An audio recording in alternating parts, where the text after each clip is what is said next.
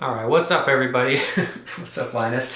What's up everybody? Adam Sierpinski here, and before we get started I want to give a warning to my subscribers. This will not be a music video, it will not even be me talking about music. This is a programming / tech video, so if that does sound interesting to you, please keep watching. If that sounds totally boring, I will have a link right here to one of my music videos. Go do that instead. So that being said, what I want to talk about here is this page on my website and how it works. So what we've got here is an assortment of my YouTube videos and my SoundCloud songs. So if we click here on Mad Bombs, this is a video game that I wrote the music for. We've got the SoundCloud link there, and some other content that's similar. And then if we go to this one right here, we've got a YouTube video. We've got the title, the composer, the instruments I played on it, and some body text. And we can filter these posts by the instruments that I played, which is kind of fun.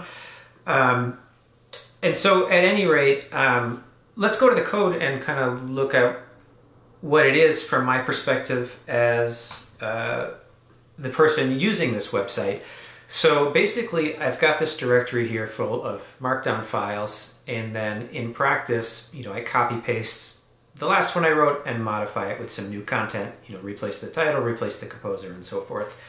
And so kind of the point here is that this isn't a database-backed website. There's no Postgres, there's no MySQL, so it's not what you would usually find, which would be a WordPress site or a Ruby on Rails site or an Elixir Phoenix site. So it's not that, but it's also not a static site like you would get with Jekyll or something like that. So it's sort of this gray area in between, and I got this idea from Jose Valim, who wrote the Elixir programming language, of this site that has some of the benefits of a static site and some of the benefits of a database-backed website. And so basically what happens is when this app starts up, I walk through this directory of markdown files and I parse each one into memory. So let's kind of look at that for a second. So basically, if you want to know how any program written in the Go programming language works, you want to find the main package and then inside of it the main function. And basically here we initialize a repository passing in a file path. And we take that file path, we walk through it, we iterate through all the files in that directory, and for each one we parse the file. And I don't want to go too deep in the weeds of file parsing, but the short way to explain it would be to say that I really enjoyed this book, Thorsten Ball, Writing an Interpreter in Go, and I basically did something like what this book describes, to go character by character through the file, parse everything into a typed struct, which is blog. Nope, it is post. So basically, I parse what I've got into this data structure that has a YouTube link and a title and a date and so forth. And the advantage of doing all this is that, number one, it's way faster than making a round trip to a database. So if you wanted to make a database-backed website fast, you would cache all the content into memory and serve it from there. And basically, that's like my default status, is everything is already cached into memory as soon as the app spins up.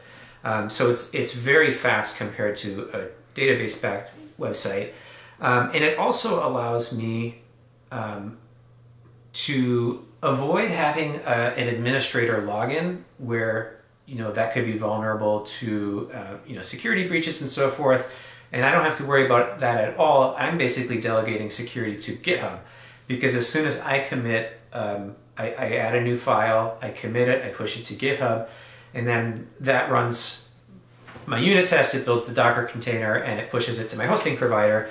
And I have confidence that GitHub has better security engineers than me. And so it's more secure, it's faster on the performance side. I can still do programming things that you couldn't do with a static site, like you can filter my posts by what instrument I play. That would be impossible to do with a static site generator. And then furthermore, if you look at my Go mod file, you will find an embarrassingly outdated version of Go. 1.15 was probably the version that we were using when I started this. I should update it to 2+ and play around with some of those features. But there's no dependencies of any kind. There's no JavaScript at all on this website. There is no library of any kind. So I'm not using a routing library. I'm not using a rendering library. Nothing. It's all just code that I've written, and that's it. And so that kind of allows me to just focus on the parts of building the site that are fun to me, which is programming, and avoid the parts that are not fun, which is dependency hell. So I have never had to waste time updating my Node version. I've never had to waste time, updating my Ecto library and like kind of these dependencies of the Phoenix framework, which the website before this one was Phoenix. And so I've had a lot of fun. This investment has really paid off in that this Go website has been going for years now, and it's been nothing but fun to work with.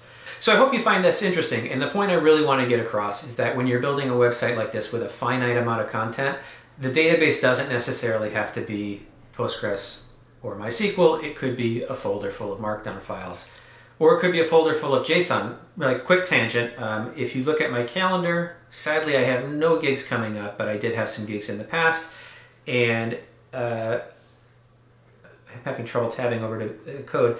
Events. So I store my events just as JSON. So like I'm just writing raw JSON. That's the very easiest thing for me to do. And then that gets parsed the same way when the app starts up. And so for me, this is an easy, simple way of adding an event to my calendar.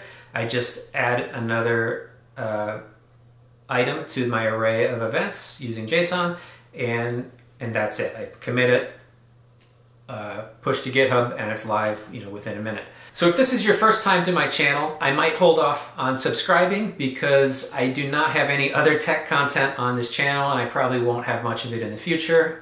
This is a music channel. You will find music videos. You will find me sharing my thoughts on music. But if that sounds interesting, you should subscribe. And in either case, you should hit the thumbs up button to help me out. And maybe I'll catch you again. Thanks.